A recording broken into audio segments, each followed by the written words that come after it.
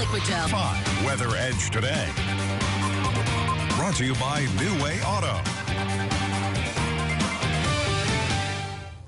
Hello and good morning, South Mississippi. On this Wednesday morning, it is a storm-free start. As a matter of fact, take a look at outside. We've got beautiful conditions, mostly clear skies. Warm and humid, however. Temps are in the mid-70s. But once again, I can't stress this enough, a storm-free start on this Wednesday morning. We do have areas of light patchy fog in the area, not so much here along the 6 southern counties, but as you start heading up towards Hattiesburg and towards the northwest, Jackson County, eastern portion of that, Pascagoula is down to 3 miles of visibility. Once again, temps in the averaging right around 75 degrees with humid conditions. The forecast for today, temps this afternoon, it's going to be a warm day, right around 82 degrees. Excuse me, rather, that is 84 degrees. We'll see the upper 70s, low 80s by midday, and then this afternoon we'll max out around 84 degrees. Sunny conditions this morning with showers and thunderstorms coming in as early as late morning through this afternoon. A few storms could linger this evening, but otherwise than that, we'll be under partly cloudy skies overnight. Temps dropping into the upper 70s by mid-evening.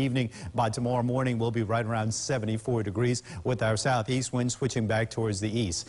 Throughout the nation, you know, the past couple of days I've been talking about there's really no steering flow here along the Gulf South. That is because the jet stream is north and northwest of us. So when storms move into the area, they move away from that jet stream and they really don't have much of a steering flow. Hence the slow-moving storms as well as the torrential rainfall we've been seeing. As a matter of fact, we do have a couple of systems back towards the northwest, a trough of low pressure in eastern Texas, high pressure behind me over the Florida Panhandle. Watch this trough of low pressure as it is moving very rapidly to the southeast. That will continue to move into our area, and the northernmost portion of that should skirt the extreme southwestern portion of Mississippi around the Pike, Walthall, Macomb area, and then Pearl River and Hancock County. And once it does that, we will continue to see isolated activity this afternoon with a destabilized atmosphere and heating. Now, overnight, we'll see partly cloudy skies. Tomorrow, we'll see a secondary boundary develop over central Texas and move east. That boundary should dissipate before it gets to us, but it will still affect us.